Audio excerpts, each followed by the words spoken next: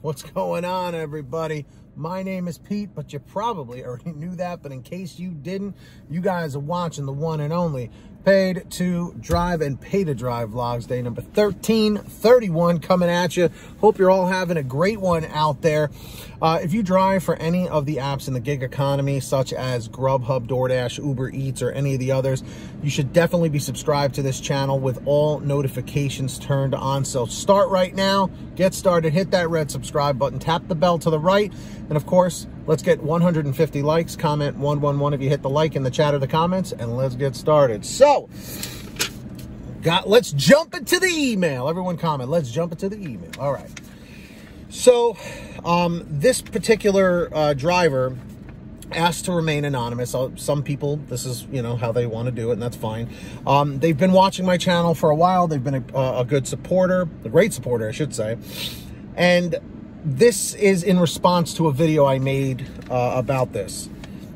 So he goes, "Hi, Pete. Thank you again for all your helpful information and videos. You're very welcome. I would like to request you please keep my name anonymous." You got it.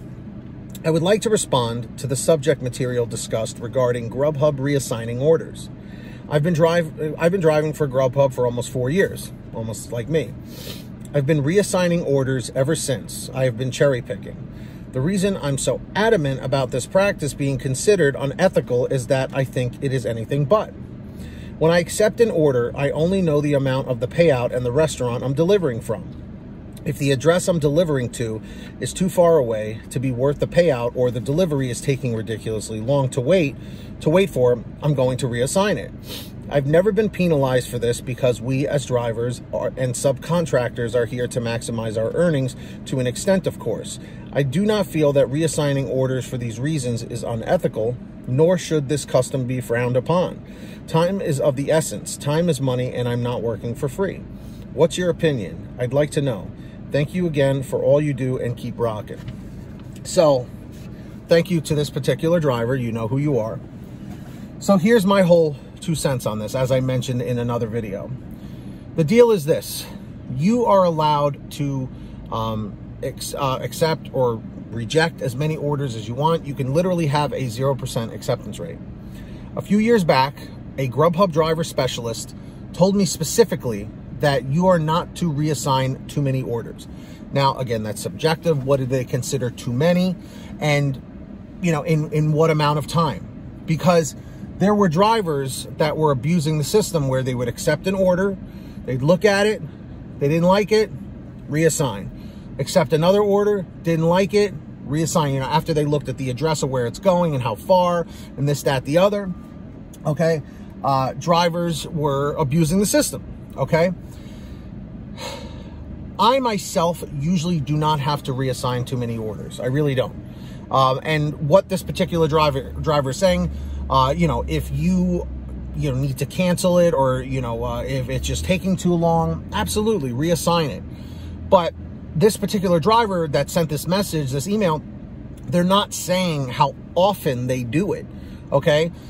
Because if you're not doing it like every day, or if you're not doing it every hour or whatever, you're probably not going to get penalized for it. Or if you do it like once a day, maybe twice a day, you're probably not going to have that issue. Because let's face it, most orders, if it's a good payout, $10, $15, $20, as long as they're not driving 40,000 miles to go drop it off, you're not really going to have much of an issue. Okay. And that just goes without saying.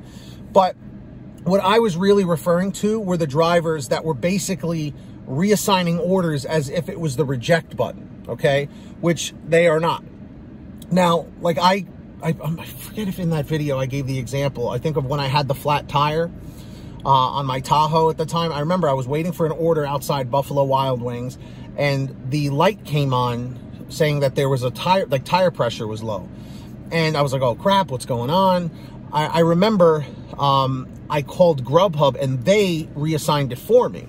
That's your best option, is to have Grubhub reassign it, because to my knowledge, it does not count against you if they reassign it. But if you reassign it too many times, too many orders, that's when issues start to happen. So my word of advice is this: proceed with caution, use your best judgment. if you've been doing this for 4 years, obviously what you're doing doesn't violate any contracts or whatever. It's not a contract violation. So I would say keep doing what you're doing. You know, if they say if it ain't broke, don't fix it, keep doing it. But if you get a warning, if you get an email or something about it, I would say slow it down. So that's my advice to everybody. You know, and this goes for you Dashers as well. Do you guys cancel or reassign orders daily or hourly or whatever? Let me know your thoughts. And if you are a Grubhub driver or an Uber Eats driver, let me know in the chat or the comments as well. Do you cancel or reassign orders on the daily or every now and then? Let me know. So if you guys ever want to send me anything, send me an email at paytodrivestories@gmail.com. Pretty simple. And at this time, I do want to thank all of our patrons over at patreon.com/paytodrive. These people give a little something every month, and they're fantastic. They're really very generous. And I want to give these people shout outs in all my new videos, and it gives you the option to bypass my email, and you can message me directly through patreon.com or the Patreon app. So when you hear your name called, say, hey, Pete, I heard my name. We've got, of course, Lee Peacock, Agus, Brian Pomeroy, Brian Richardson, Heidi Barnes, Kurt Paul, Tulsa Todd, William Boudreau, Alan G. Van Horn, Drew Hanor, Fernando Carranza, Frank Haviland, Fresh One, Jason Casta, Just In Case, Katie Coppin, Lulu Laura, Natalie Mosley, Sarah Keston, Scott Freisner, Sherry Cassidy, Stephen Neely, Ginny Thomas, Matt Epperson, Nick G, Terrence Pacheco, and of course, Valerie Brown. Huge shout outs to all of you. If you want to sign up, links in the description or in the pinned top comment. And there's another link you can find in that description down below. Just click show more.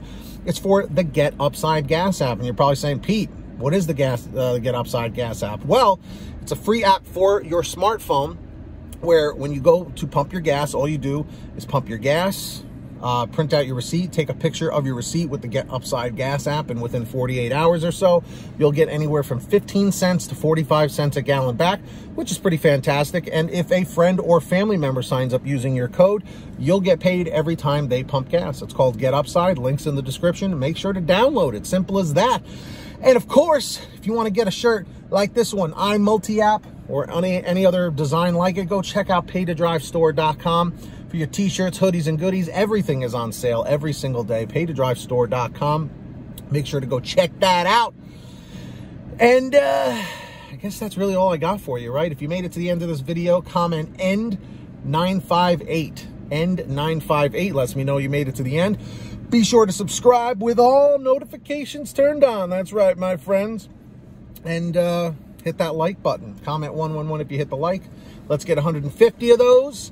And that's all I got for you, everybody. Until next time, get that money, get that honey, keep hustling, keep bustling, and we'll see you next time right here on Paid to Drive and Pay to Drive Vlogs. Be well, everybody. Drive safe, and we'll see you in the next one.